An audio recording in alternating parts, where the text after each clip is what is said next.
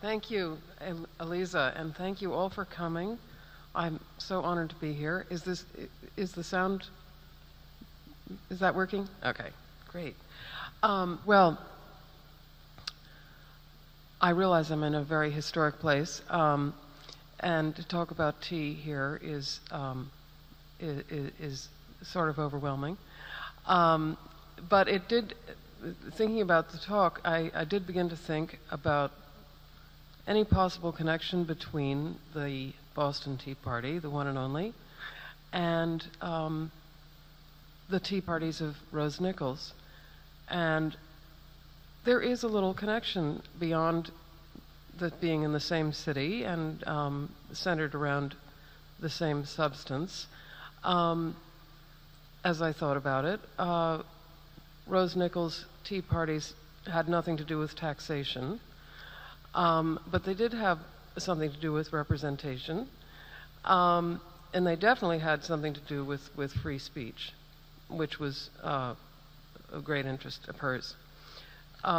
Talk, really, between people of all kinds was something that interested her very much. You'll see what I mean when I get to that. But I just wanted to, before reading to you about her tea parties, I'll just tell you a little bit about how this project began. Elaine Negroponte is really the author of this book, and unfortunately, she couldn't join us. But Elaine is really responsible for the idea and the whole execution of it. Elaine is a resident of Beacon Hill and close neighbor of the Rose Nichols House Museum at number 55 Mount Vernon Street. Some of you may know this house museum, and you may even know more about Rose Nichols than I do, but if you don't, it's right at the top of the hill.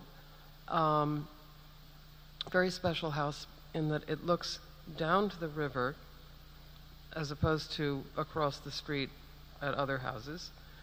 And it was allegedly designed by Charles Bulfinch. This may not be true, but it's still very elegant. And Rose Nichols wanted to preserve this house after her death because she wanted to be sure there was at least one house on Beacon Hill that represented the way these interiors were in the old days, meaning her days. And this turned out to be a very good idea because, as you know, since the 1950s, so many houses have been converted, divided, and redesigned and redecorated. So at least we have the Nichols house, which we can depend on as a place we can walk into the past. So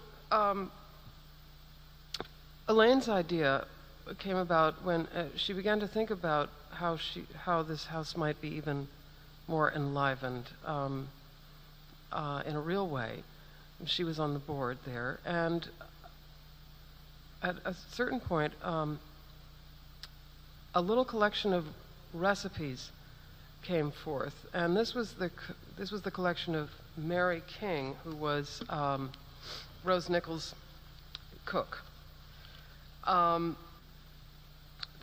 Elizabeth Driscoll, who also is a co-author, was the one who came up with this group, and Elaine became very intrigued, being a very, very good cook herself, and also a meticulous hostess.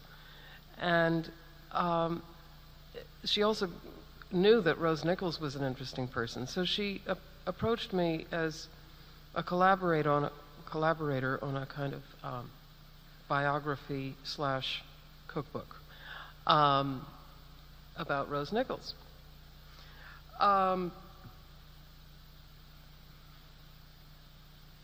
It was also just in time, as there were people on the Hill who still remembered these parties, and we really wanted to capture a sense of what it was like to be there.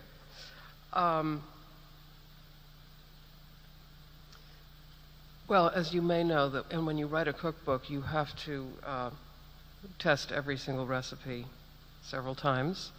And if these are old recipes that were written some time ago, you might have to reinterpret them or adjust them, rewrite them for contemporary cooks. So I also got roped into this recipe testing exercise, which was very interesting and quite fun. And we even staged a kind of reenactment of a Rose Nichols tea party at the house in the midst of our research, which was an amazing affair, really, to see it really come alive that way. Now, I also learned more about Rose Nichols beyond her tea parties, and she, in fact, was a garden designer of some renown, a real professional. She traveled all over America designing gardens for people in grand houses. And she also was a historian of garden design. She wrote 3 books on garden design, one on English gardens, which she didn't really approve of. That is, she didn't approve of the landscape style. She wrote another on Portuguese and Spanish gardens, she thought were underappreciated, and another on Italian gardens, which of course are not underappreciated, and she loved them too. So she was a very accomplished person. She also spent her summers growing up in Cornish, New Hampshire. So we went up there to visit another house museum, which is the Augustus St. Gaudens Monument. You may also know about this amazing place. The sculptor, St. Gaudens, was her uncle by marriage and also an early mentor of hers. And also in Cornish, which was a very lively summer community of creative people, a sort of meeting ground between New York and Boston, was Charles Platt, the architect and garden designer. He was also an important mentor. Really, her style of garden design can be traced very, very clearly to his example. So we also saw a garden, probably the only one of hers that still survives, sort of, in Cornish at her family's summer house in Cornish, which is also still there. The Cornish is definitely worth a visit for all these reasons. And it's beautiful countryside too. Rose also spent a lot of time in Europe in order to research her books, and this is a great excuse to travel all over the place, meet all kinds of people. She'd learn about a garden anywhere, and she would simply boldly get in touch with the owner of the house, and if she didn't get an invitation right away, she would just go there anyway and ask for the head gardener and dress very well so that he would be terrified of turning her away. And this is the way she got herself around. She also was a friend of Bernard Berenson, also from Boston. Berenson introduced her to many interesting people in Europe. And in this way, she got around and just met all kinds of people. And I guess this is where I think you would call her a connector, if you know this term that I guess Malcolm Gladwell maybe has coined, which means that she was among the 20% of the population that is responsible for introducing the rest of the 80% of the population to each other. She just thrived on making introductions and crossing all kinds of lines between people's backgrounds and her own, and making other people do the same. So by the time she got home to Boston, kind of to retire, she knew a lot of people and was very worldly, could talk on any subject, from politics to art to gardens, and was ready to kind of set the stage for a kind of salon, really, that sort of took the form of these tea parties every Sunday afternoon. Now I'm going to read to you just a little passage from the book about these tea parties. I hope you get the sense of the atmosphere of them.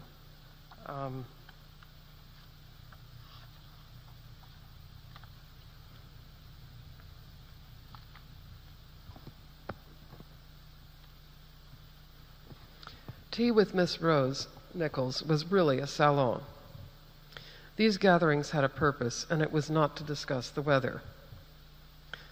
Quote, "The whole point of these teas was not really tea, but to get people of different beliefs together," recalled her nephew's wife, who was frequently asked to pour. Rose Nichols believed that challenging their beliefs led her guests to find the common ground on which all people stand and make peace with each other. She would invite an arch conservative like William Loeb, editor of the Manchester Union Leader, with a nice young Harvard student who happened to be a communist, and sort of steer them toward each other. Quote, "Because she thought they ought to argue together," and they did, too. One Beacon Hill neighbor and frequent tea guest, the poet Frances Howard, confessed, quote, "I was never really sure why she asked me. We disagreed on every conceivable subject." But that was exactly what interested Rose. It was not the combination of ginger with cloves that concerned her. That was the cook, Mary King's department. But rather a dash of liberal and a pinch of conservative that promised a good tea. Controversy was her spice. Should you have been among the carefully chosen 12 or 15 people of divergent views to appear at number 55 Mount Vernon Street on a Sunday afternoon, you would make your way from the front hall up the circular staircase to the dining room, with its family portraits set against dark floral wallpaper resembling embossed leather. The large mahogany table was laid with trays and tea sandwiches, cakes and cookies. One of the lady guests would be asked to pour, an honor, though a dubious one, as she would be lucky to get a cup of tea herself before the supply ran completely dry. Meanwhile, the other guests had plenty of time to graze and mingle and gently warm up to the conversational challenges that lay ahead. Presiding over her gatherings, Rose Nichols had a stately presence, the saloniste par excellence. She was tall, lean, and theatrically dressed, favoring dark velvets and embroidered bodices which, like her garden designs, hinted at medieval and Renaissance origins. She always wore a hat, and her hats, quote, "were like velvet puddings," as we see one of such velvet pudding on the cover here, as the artist Polly Thayer recalled, anchored firmly in by her long, thin face, sidelong glance, and arched brow. Rose herself was known to have never eaten a thing at her own parties. She declared that she could not talk and eat at the same time, and given the choice, she would always choose to talk. For Rose, quote, "nourishment was of the mind," as Mary King, the cook, wryly observed. From the dining room, Rose directed the party across the hall to the drawing room, upon which she had lavished her eclectic taste for a medieval Flemish tapestry, English furniture, Japanese porcelain, and Persian carpets, blended here in an overall color scheme probably best described as old rose, which now the late afternoon sun bathed in a spray of gold. Here the guests would seat themselves to form a circle. In her distinctive low voice, which some would describe as lugubrious, Rose would call on someone in the group. "Mr. Mitchell, I understand you've just returned from China. Can you tell us about it?" She would pick on people who would be loud and interesting, recalled her nephew. Maybe after 20 minutes or so, she would shoot to a new topic. She expressed not the slightest interest in jokes, or small talk, or the weather. Frances Howard, a frequent guest, recalled that if the party was suitably conservative, Rose would throw out some remark like, "I feel we've been unreasonably rude to the poor dear Russians." She would then sit back and bask in the fireworks. In the absence of a hot political issue, she would throw out some sprawling topic like, "What is your idea of heaven?" Emerging somewhat later, on a particularly lively evening, as late as 8 o'clock, with increasing gratitude for Mary King's cakes and tea sandwiches, and your mental faculties quite exhausted, you would have to admit that something had happened. You had met someone you might otherwise have assiduously avoided. A stranger had become a friend. You had mixed with the younger or the older generation. You had warmed to a foreigner, a commoner, or a nobleman, and forgotten the difference. Your fondly held opinions had been tickled or teased or simply trashed. You had participated in what Rose Nichols considered to be that great Puritan tradition, the broadening of the mind. And, well, that should give you a little idea what I could try to put together from various witnesses. And I just want to tell you a little bit about the recipes in this book, which are quite unusual. Some are unusual because they're very old-fashioned. Things like boiled raisin cake and Aunt Alice Cole's almond cake. Then there are such sort of wonders as the candied mint leaves, which I tried, and it's not that hard, actually. And then the souffled crackers, which really, the only ingredients here are crackers, saltines, and I think that's it. It's extremely hard. In fact, it's almost impossible, but there's a challenge. There are also several recipes that involve tea, but aren't just tea, such as Pilgrim's Punch, Emerald Ice, and Ginger Frappé. And Elaine also includes instructions on how to make a decorative ice block for the punch bowl, that is with flowers or whatever you want in it. Elaine also became kind of obsessed with the idea of Boston frugality. She mentions this in a lot of kind of sidebars through the book. There are wonderful anecdotes about and quotes about Boston hats and ways of reusing things and things that charmed her a great deal. And then there are little snippets of history, little bite-sized, shall we say, stories like the one about Huqua, the tea. You may all know this, but let's see. I'll just read to you about Huqua. Many people wonder about the difference between China's Huqua and Lapsang Souchong teas. Huqua, the milder of the two, is smoked over pine needles. Lapsang Souchong is smoked over the more pungent wood of the camphor tree. The name Huqua was used by Mr. Wendell in honor of Huqua, the famous Chinese tea merchant with whom Wendell's uncle, the original owner and importer, had traded in the early 19th century. So you'll learn all kinds of things like that.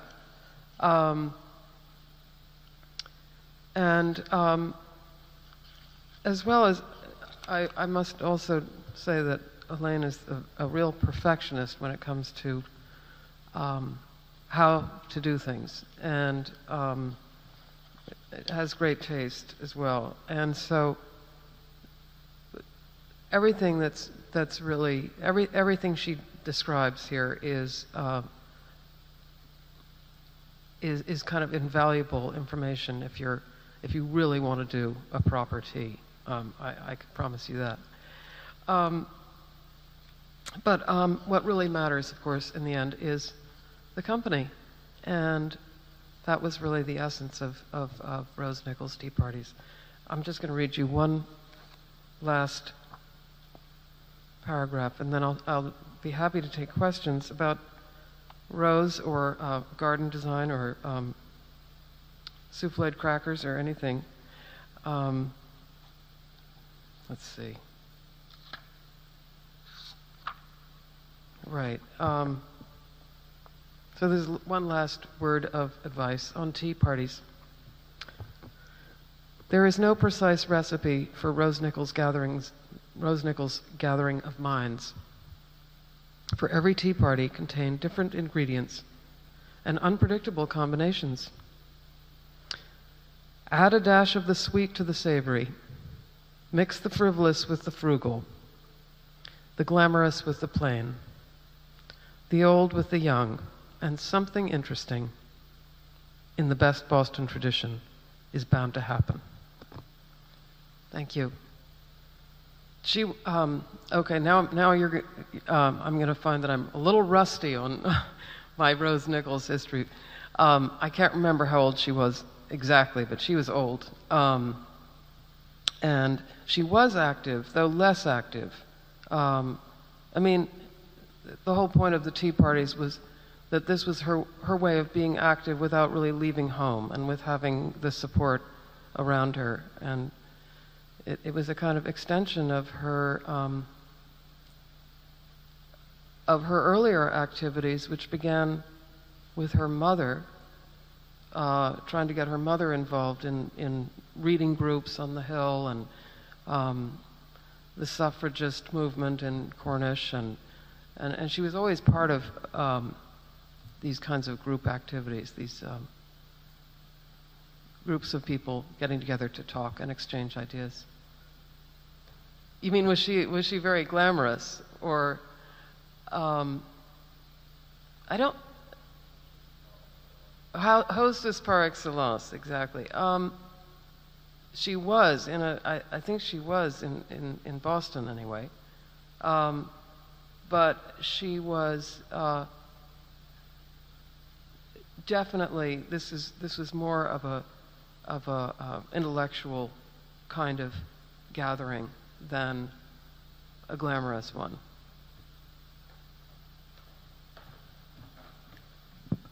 Shall I read you the recipe? Yeah, okay. Because I don't know how to souffle crackers. I think I tried this.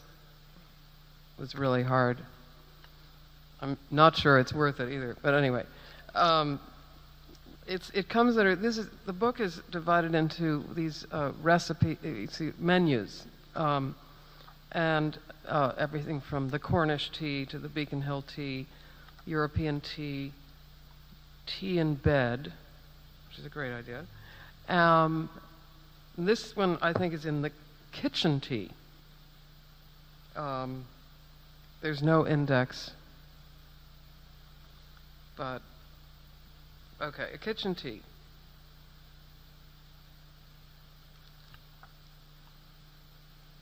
Were you there for the reenactment? I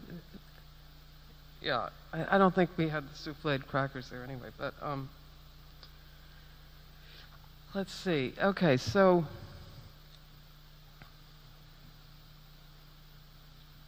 let's see.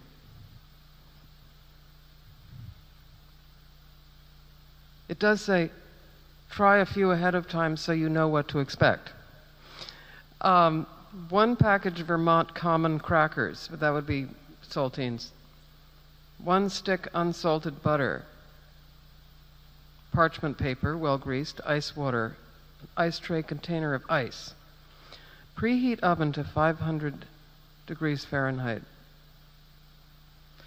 Cut parchment paper to fit into a large, shallow-sided baking pan and grease well. Split crackers in half and place on a parchment paper in pan.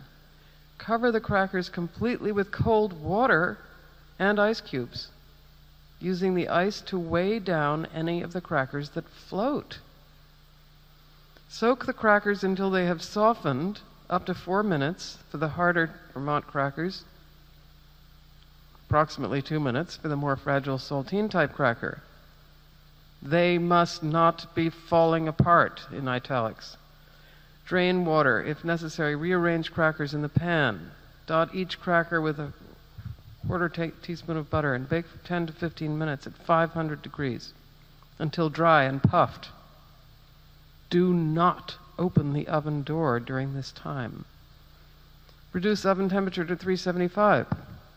Continue to bake for approximately 30 minutes or until thoroughly dry and lightly browned. The crackers can be made several hours in advance and then loosely covered with foil.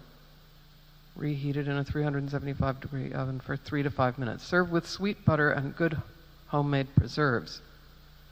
Yield approximately 50. As I say, I'm not sure it's worth it, but that's the extreme end of this cookbook. There are also some dead simple, amazing recipes. One of my favorites is for broccoli tea sandwiches, where it's just the flowers of the broccoli sort of shaved off with a very sharp knife, mixed with mayonnaise. White bread, delicious.